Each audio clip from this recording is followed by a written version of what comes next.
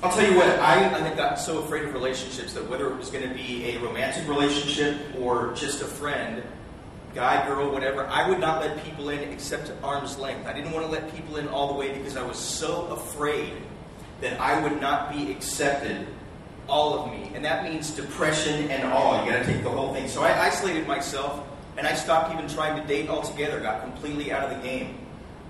Until one period of time, I had a very short period of history, a little short period of time when I was feeling really good. It was about 15 days in a row. Now, I got to tell you all, I had not ever remembered just feeling good 15 days in a row over 20 years without either having to see a doctor or being back down that dark corridor that we all know. So my confidence came back, and I tried stepping back into the dating scene.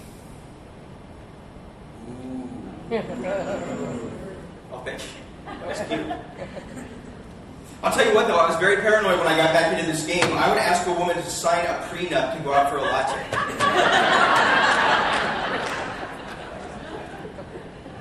Just sign on the X and I'll pick you up at 7. That would be great. You know, I actually thought I got to take this slow. My friend wanted to go to a club, and I said, I'm not ready to go back out and be social like that. So I tried the singles ads. And this was way before I got my Match.com legs. So I'm talking old school. I'm talking the newspaper. I figured it's got to be easier to meet somebody if I can just read about them in the paper. It's got to be easier. Or so I thought until I read the very first one. SWF. Seeking SWM.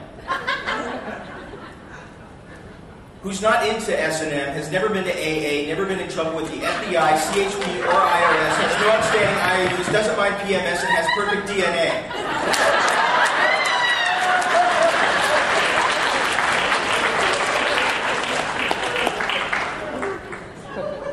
I felt SOL.